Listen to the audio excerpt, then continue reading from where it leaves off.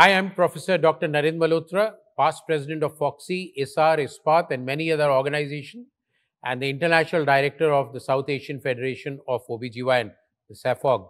Today we are going to talk on genetics of human reproduction and infertility, a very difficult topic, so kindly pay attention because it is very difficult to understand the genetics. Our learning objectives are that we want you to know what is genetics, what is our genes, how many genes we have, how the chromosome is built up, how these genes cause disease, how to counsel for them, and how to try to assess a patient or a couple for genetic diseases and how to test them and try to manage them. Today, genetics has entered the mainstream of medicine. It is no longer restricted to that we say it's a rare disease.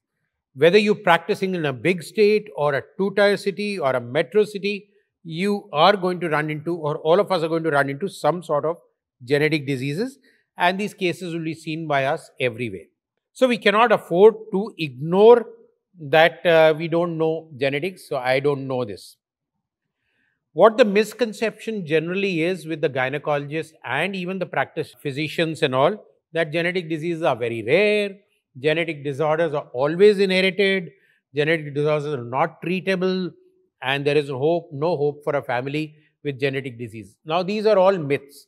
So, we have to diagnose and to know what the genetic disease is and maybe offer some treatment. Now, when we talk about genetic diseases, the features commonly are constitutional and lifetime, because it will remain, affect multiple organ systems. Hospital admissions for these people will be frequent, like Down syndrome, Edward syndrome, Patau syndrome. Turnaround time for any report will take 10 to 15 days because it has to be sequenced. The tests are highly complex and require very skilled staff. The majority of the work is manual right now. Computerization is coming in. AI is coming in now. Results will apply to the patient and the family. Open reproductive options can be discussed after we come to know the results, and it does involve some ethical issues, some cultural issues, and a lot of socio-legal issues if there is a genetic disease in this thing. So that's how the genetic disease will face to you. Now, we know that the human genome has been decoded about 2 decades back, and we have about 3.2 billion alphabets AGTC arranged in our genes, and we have about 25 to 30,000, 20 to 30,000 genes in our body. We know that the genetic genes are associated with changes or mutation, and when this mutation of genes occurs, there is a disease which is going to show up.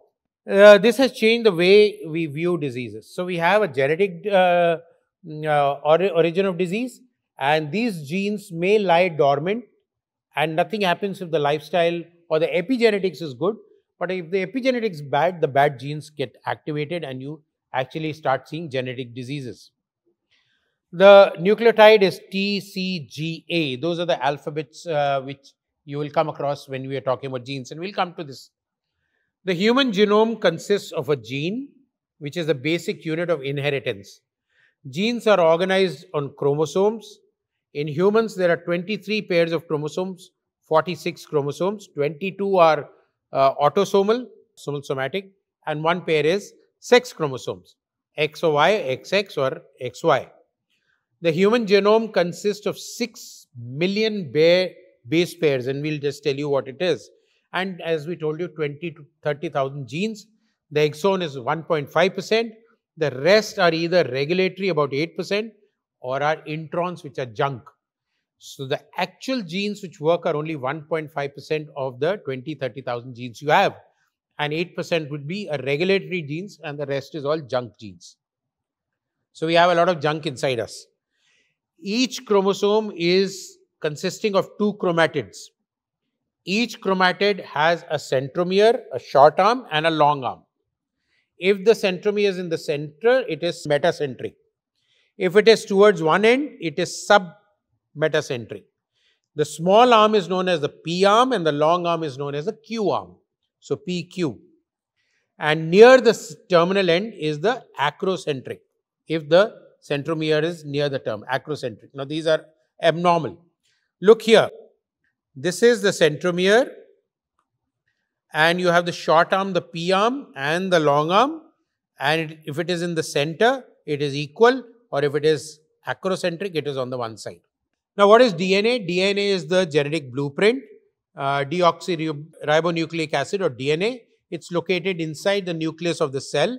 It is a wrapped up structure called the chromosome. And when you spread it, it is a double helix interlinked with the nucleotides. And we know that we have 46 chromosomes, 23 autosomal, 22 autosomal and 1 sex pair, or 23 pairs in each cells. Now, DNA is made of 4 bases. This acid is made. The A, adenine, the T, thymine, the G, guanine, and the C, cytosine. So, ATGC, that is how the DNA nucleotides are made up of. And it is a double helix. And from the double helix, 2 complementary strands of DNA must align with each. So, A pairs with T on this side and G pairs with C on this side. Now, this sequence has to be maintained. So, this is the sequence of a DNA. So, you see here on the side, there is a sugar phosphate backbone on the other side, and the nucleotides are ATGC, or the base pairs as we call up. The building blocks of DNA are nucleotides. Each nucleotide has a sugar, a phosphate, nitrogen base on the sides, and 4 different nitrogen base in the DNA and these are alternating base provide the code or the genetic code. So, 23 chromosomes, half come from the father, half come from the mother and dependent. And when you put these chromosomes, when you get do a karyotype, you need a dividing cell, because that is the time the chromosomes are dividing, and you will get all of them in the nucleus. And then they are stained, and then they are picked up according to the size. Chromosome 1, 2, 3, they are all different.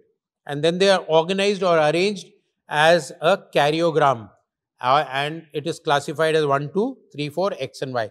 Each chromosome is different. That is how it is recognized as 1, 2, 3, 4, 5, 6. So, what can be the abnormalities? The abnormalities, one number can be occur in both the whole chromosome, which could be structural or numerical, and it could occur in the gene in the chromosome or where the genes are.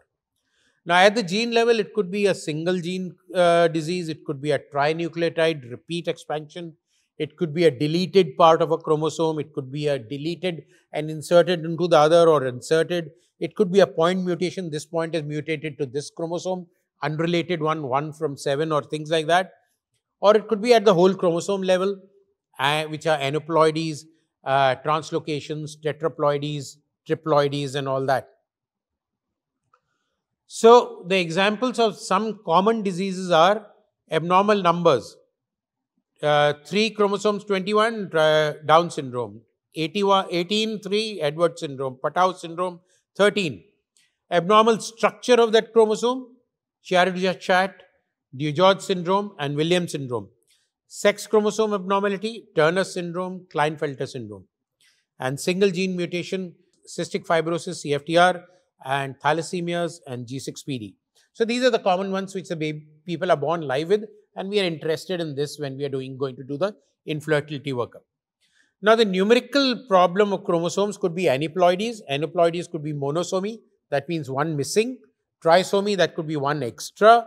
Tetrasomy, that could be 2 extra. Instead of 2 pair, it could be 4.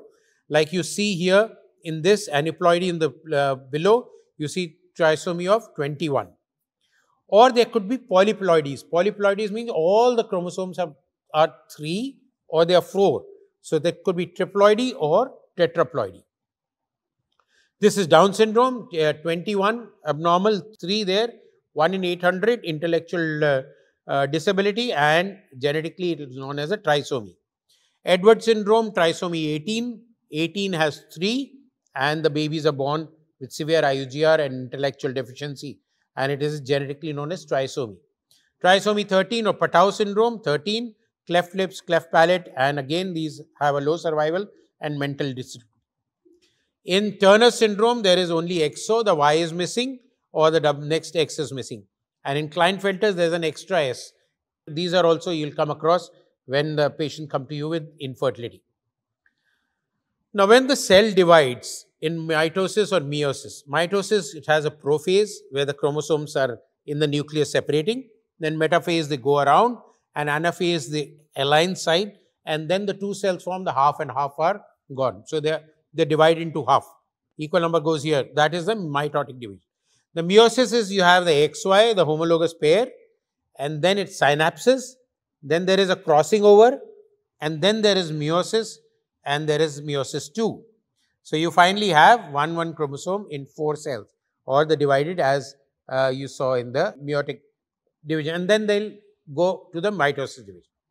So sperms will have spermatogonia, primary spermatocyte, and then it undergoes meiosis 2, that is equal number divided, half, then spermatid, again second meiosis division, and then each one differentiates as a sperm and it is carrying one Y. While oogenesis, oogonia 2, then primary oocyte 2, mitotic division, then meiosis 1, secondary oocyte or the polar bodies. So then the meiosis 2, the second polar body, and you get an oocyte with half the number of chromosomes. And this oocyte, when with the sperms, will equal the chromosomes again. So this is what the cell division occurs, and the division of the chromosome occurs in the sperm. And when they will unite again, then they will form the complete karyotype of it.